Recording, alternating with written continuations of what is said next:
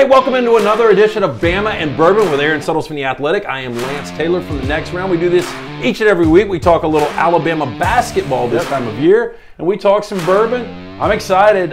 Typically our bourbon is out of Bourbon Country in Kentucky, and this is actually out of Park City, Utah. Love it. It is High West Whiskey American Prairie Bourbon. So I'm going to bust this bottle open. I was talking to you a little bit before.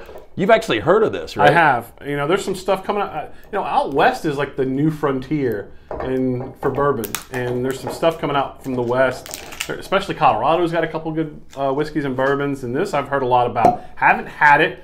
My first impression though is I really dig the bottle. Oh, and the smell is great.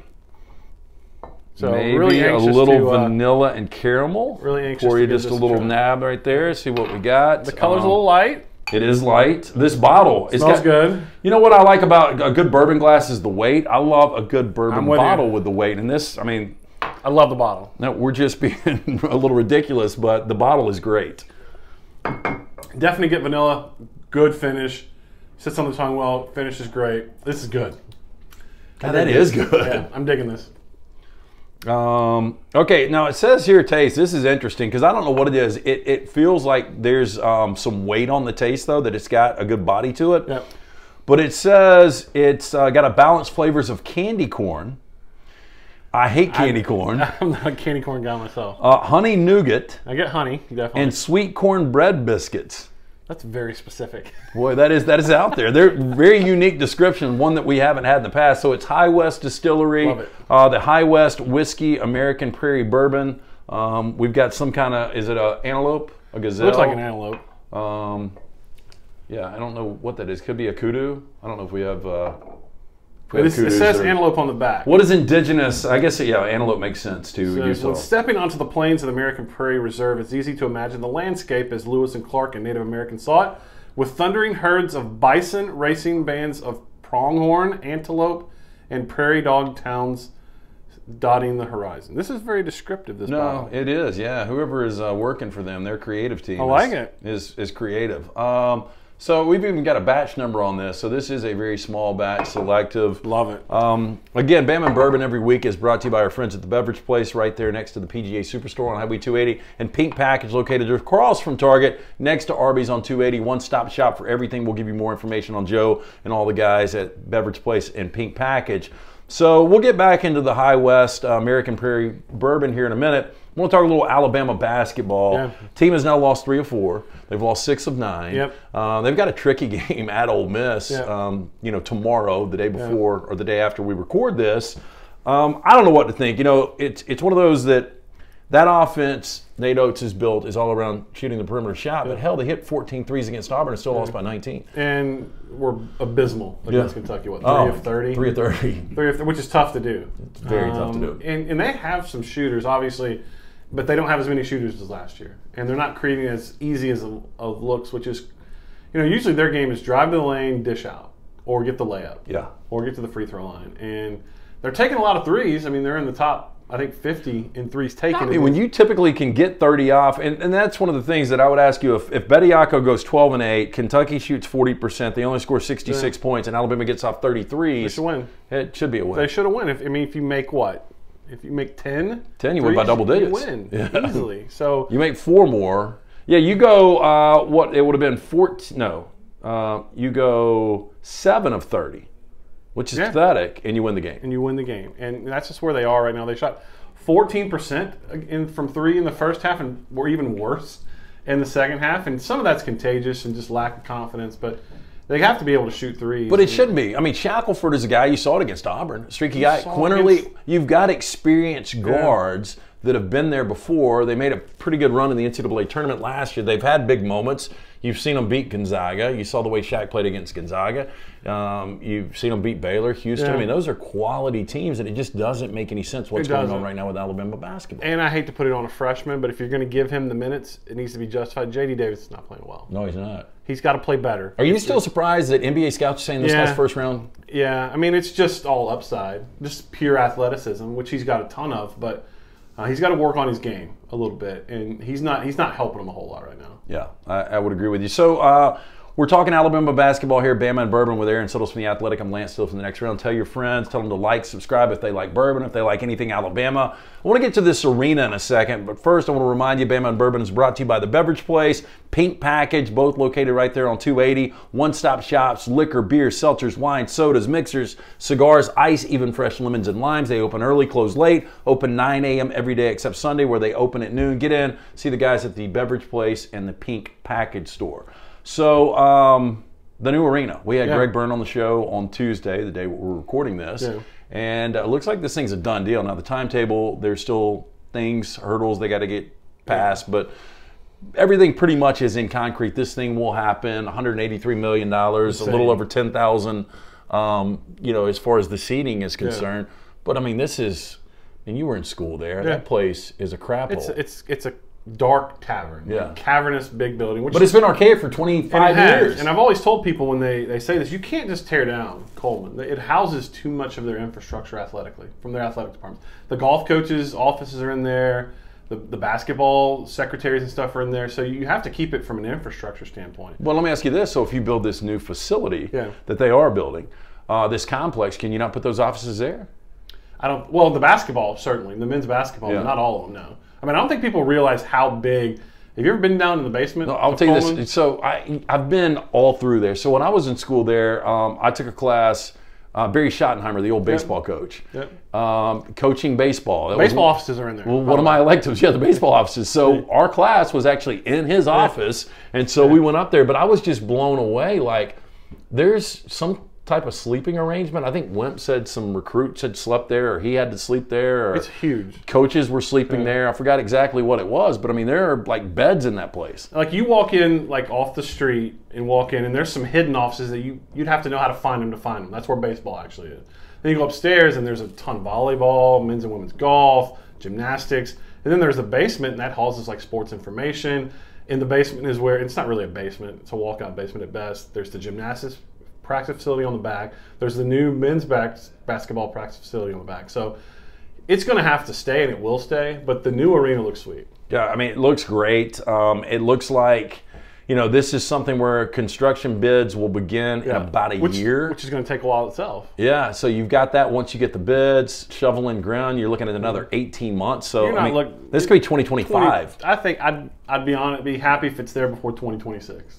Wow. Being honest with you. And listen, Greg Byrne and the development, there's no dummies. How did they propose this to the board? The Alabama Athletics competition venue.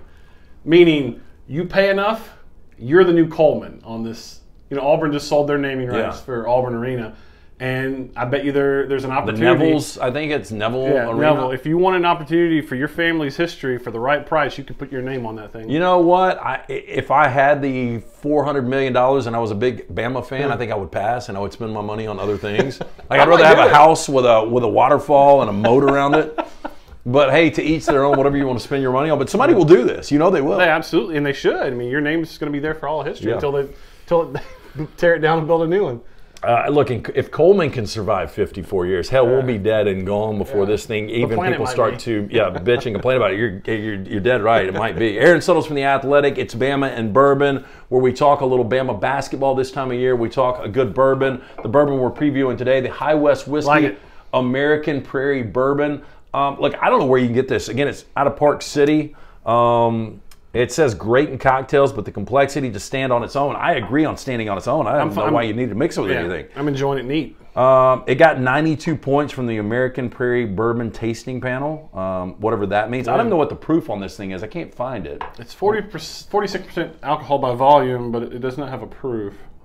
So yeah, I don't know what it is, but it's in line with most. I mean, again, it's not overpowering at all. It's very, very smooth. They say the blend is of straight bourbon whiskeys aged 2 to 13 years, but I mean, I think High West didn't know what to expect. I didn't either, but I've heard good things. Again, there's some good whiskey and bourbon coming out of the West right now. It seems like to be this spot. Talk about it for your bourbon connoisseur, though. Is it, we talk about the blue bloods of college basketball and football. Do bourbon snobs think, hey, look, this has got to be from Bourbon Country, the Bourbon Trail? Not really. I think it's so wide open now in the industry, and the market has been so flooded with new ones. I think people are open to new to new bourbons. Sort of the way like you connect sneakers or collect sneakers. You want to try just it's about finding the bottle and adding it to your collection. So I think people are really open. Like with bourbon, you're not going to find. I mean, I guess if you're really, really brand loyal, you'll buy the same thing over and over. But when I go, I'm trying to add a new bottle to my collection. I've got the old stuff. I mean, the Blue Bloods. I want the new stuff. Well, I think that's one of the fun things for a bourbon collector too. Is like if you go out of state, to go to different package stores. Much fun. And just look around because the variety is always going to be so different. And I haven't tried this personally. Can you order online? Like you mentioned sneakers, and I know like you can buy any pair you want right now if you've got enough money, depending on what you're after right now. But the bourbons, do people shop online? Yeah, and in fact, I think it's a new law where you can now actually ship. Now I don't know about like some of the other stuff's gonna be hard to find, but like I got this app on my phone, and I just bid and won a bottle of the 10-year Henry McKenna, and it was shipped to my house. So now that was an auction. I don't know if now do you open that or? I've already got a bottle. I just wanted a backup bottle. Okay. Yeah. So that's where you start collecting, and you want a bottle that you can sit with friends. Exactly. Then you want a backup bottle that nobody touches. I've actually got a couple of those backup bottles at the house. And I know a guy who watched this documentary. This high end like sneakerhead. He buys 2 pairs of each Jordan that's released, one to wear and one just to keep on display. I'll tell you. So what I do. This is just on shoes. Like if I find a pair that I really like, then I'll go back before they discontinue and I'll get another pair. Yeah. Just because I'm one of those, when my stuff gets scuffed up, I can't wear it. I'm with you. And so then I'll have that pair that I'll bust out. So I'll make it about a year and a half on a pair, and then I'll bust it out for another. I just broke out the Jordan 4s the other night for that party I was telling you about I went to. No, I saw those look good. Yeah, I love them. Now, did you get those online? I bought those in Baton Rouge a couple years ago when I was there for the Alabama LSU game. They had them in like a sneaker shop. So it's Bama and Bourbon, a podcast we do every single week here. It is brought to you by the Beverage Place and Pink Package with Aaron Suttles from The Athletic. I'm Lance Taylor from The Next Round. We are talking High West Distillery, the American Prairie Bourbon. They've got a rye that we're actually going to preview next week, so I'm excited about that. We've already got that in the works, so it's going to be like kind of a 2-part series on the High West whiskey and their rye. That'll be coming up next week. So before we close out here, Alabama at Ole Miss tomorrow. Yep. Then they've got Arkansas. Yep. And I think Arkansas has got a great chance, and probably lose by 30 after I say this, of beating Auburn tonight, Arkansas team that's won 8 straight. Mississippi State, at Kentucky, at Vanderbilt. There is a realistic chance they could lose all 5 of those games. That's brutal. Lenardi just came out with his projections today. They're a 6 seed, which I know a lot of Alabama fans. That arrow is pointing down, right? They are very much trending down the way they look. But we talked about it. As much and as difficult as that game was to watch, you got a couple more threes, you win that game. So the people that are saying they're not trying, the effort isn't there, I think the effort is there. They've corrected as much as they can talent-wise in terms of defending, but they're just not knocking down shots. But I'm with you all year long. These are games on paper, they should win most of those. Yeah, look, it's not going to surprise you if they lose them. Yeah, and I do think this is a talented team. Obviously, if you beat Baylor and you lose to everybody else, it's one thing. But when you can beat Gonzaga, Houston, and Baylor in the same season, you can play Auburn within basically a possession the first meeting this year.